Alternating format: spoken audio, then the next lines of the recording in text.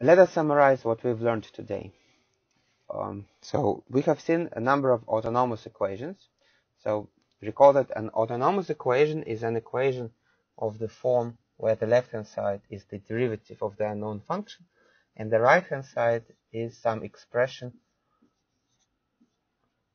of the unknown function or of the dependent variable. So t is not present in the equation. The independent variable is not in the equation.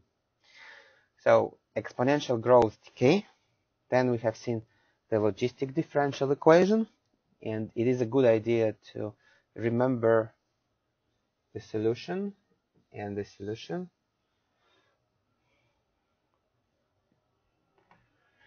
Then there is a logistic equation with a threshold that we did not solve explicitly, because if we tried to solve it explicitly, it would really be a nightmare.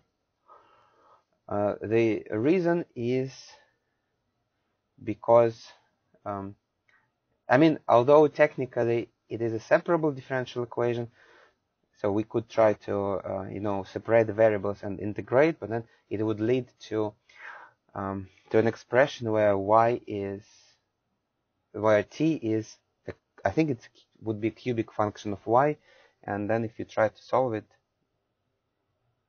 it's a bit of it's kind of terrible. It is probably doable, but the resulting expression is just too ugly, so we didn't bother doing it. Then we have seen a few non-autonomous equations. So like linear differential equations can be used to model scenarios where some kind of substances are mixing.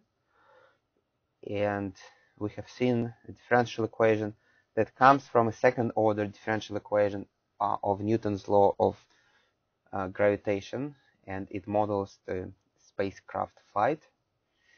And then these two nice little problems, catenary and brachistochrone, we did not really pay too much attention to them, but they are also beautiful topics, and I encourage you to explore these topics. Okay, that's all for week 3.